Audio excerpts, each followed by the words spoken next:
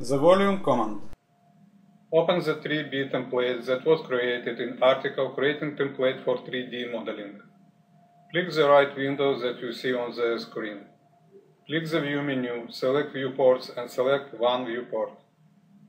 The volume command measures the volume of an object or a defined area. To select the volume tool, click the Tools menu, select Inquiry and select Volume.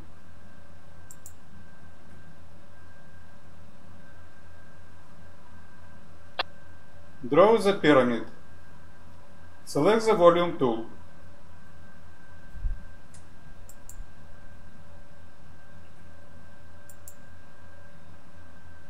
AutoCAD prompts specify first corner point.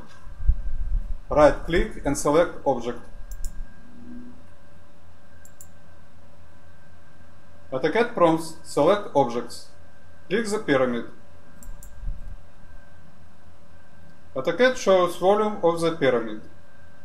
Press the Escape key to end the command.